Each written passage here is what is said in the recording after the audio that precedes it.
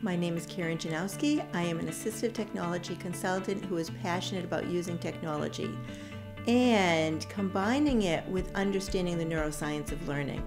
It's really essential to understand how brain function works to really tap into how learners learn.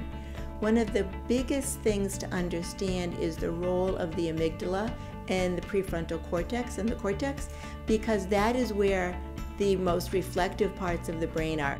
It's essential that we understand even an elementary part of brain function because it infuses our instructional methods. Think of the role of the amygdala as a traffic cop.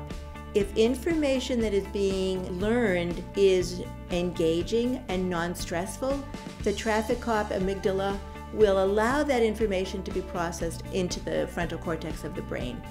If the student is bored, unengaged, in a stressful situation, the traffic cop amygdala role will stop it right there and send it back to the lower reactive brainstem areas of the brain, and learning does not occur.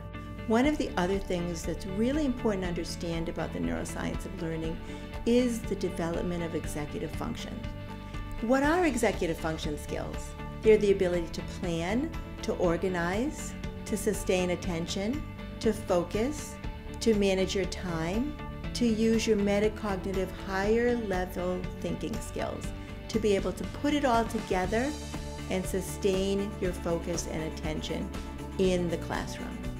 These skills typically develop during the school years from 8 to 18. The part that's so important to understand is that the prefrontal cortex is the last part of the brain to develop. So we need to ensure that there is reflection occurring in our classrooms, which helps to develop those higher level thinking skills. It's important to understand we're not only teaching, we are facilitating brain development.